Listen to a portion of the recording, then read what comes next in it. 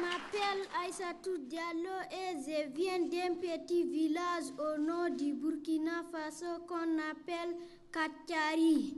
J'ai 13 ans, je vis avec ma mère et mon grand frère et une chèvre domestique appelée Doumaré. Je suis la première de ma famille à aller à l'école. Avant l'école Bright, l'école la plus proche était à 4 heures de marche de Kachari à Dori.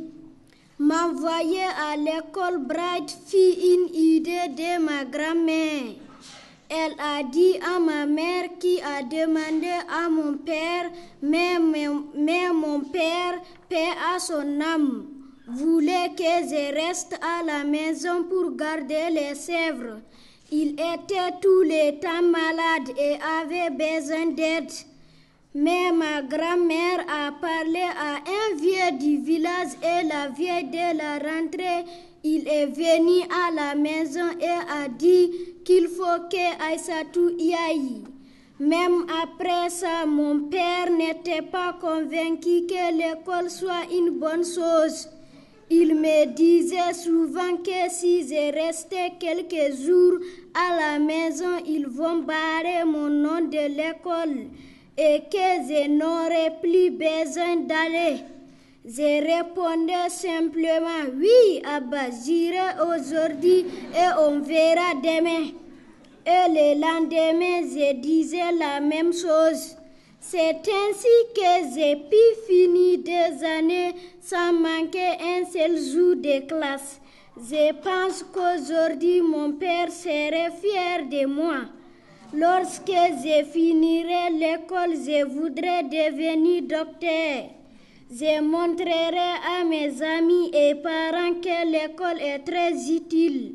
C'est grâce à l'école que je sais lire, écrire et calculer. Je remercie la première dame des États-Unis, le peuple américain, M. Daniel, Johannes et le MCC et mon pays. C'est grâce à eux que je suis allé pour la première fois à Ouagadougou, la capitale de Burkina Faso, et que je suis en Amérique pour fêter la Journée internationale de la femme. Je veux que l'école Bright continue d'aider mon pays pour qu'aucune fille ne reste à la maison et que toutes les filles aient la chance que j'ai eu d'avoir accès à l'éducation.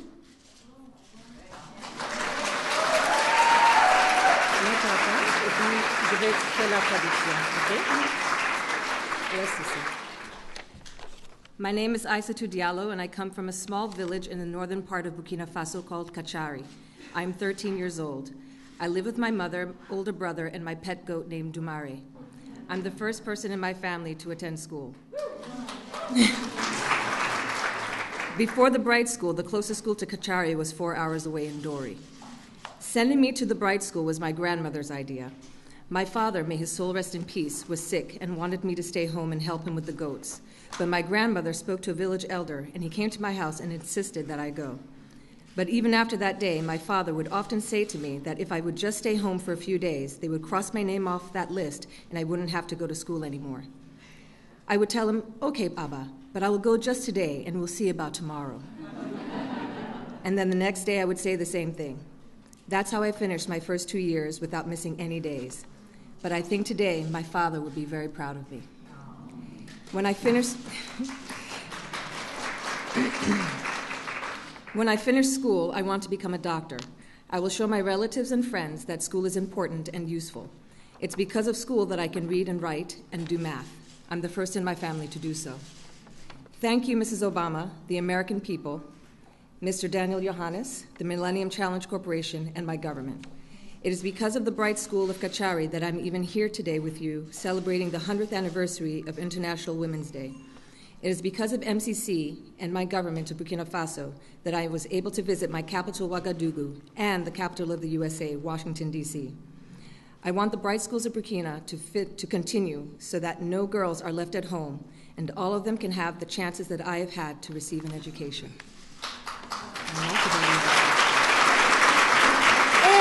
maintenant, j'ai le plaisir d'introduire Madame la Première Dame des États-Unis, Michelle Obama. Merci.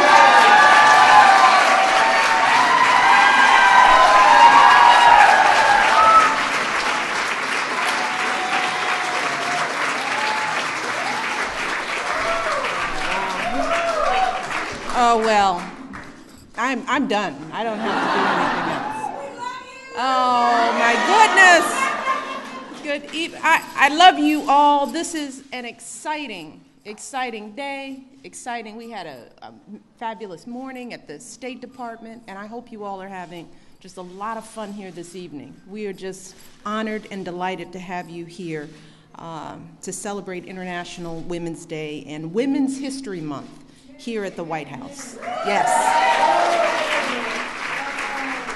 I have to start by thanking Aissatou for that beautiful, beautiful introduction and for all her hard work. C'est très bien. Merci.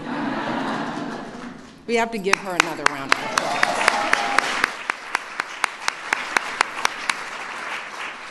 And also Shannon for her inspiring way of being and for introducing our choir and for her extraordinary achievements. So let's give her a round of applause as well. And I got to hear a little bit of that fabulous choir, the Washington Performing Arts Society. We have to thank them for that inspirational performance as well. And I know that we have so many wonderful people here. We have some members of Congress who are here. I see some faces scattered around. And I want to thank all of you for all the work that you do, the leadership that you provide, the time that you have taken out in your lives to fight for the issues that mean so much, not just for women and girls here in this country, but around the world. We are proud of you. I am proud of you. Thank you so much.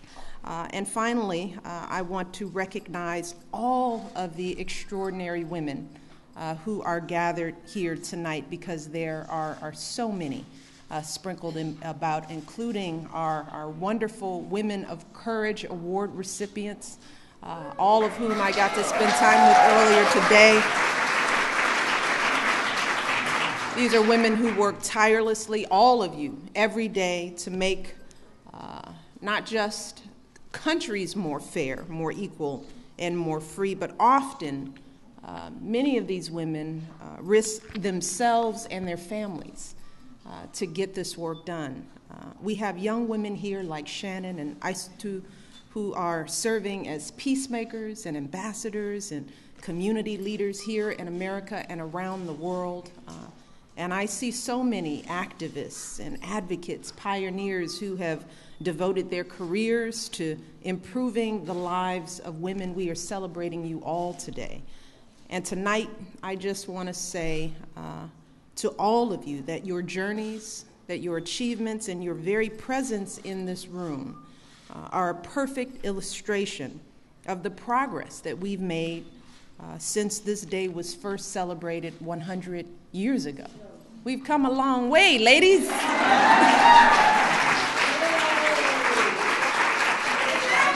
And we are celebrating those accomplishments here in America. Women are now the majority of graduates of colleges and universities.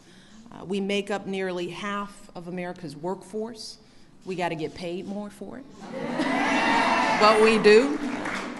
Women are thriving in every sector of our society. We are leading businesses. We're serving at the highest levels of government and the armed forces.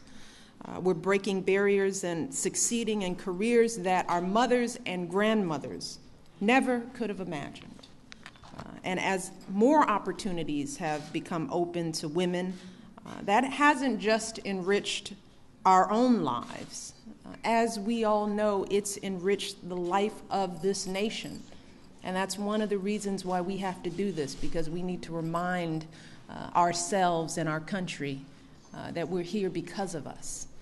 Because we as a nation benefit from every girl whose potential is fulfilled, from every woman whose talent is tapped. We benefit as a nation. We as a nation benefit from their intelligence, from their hard work, from their creativity, from their leadership.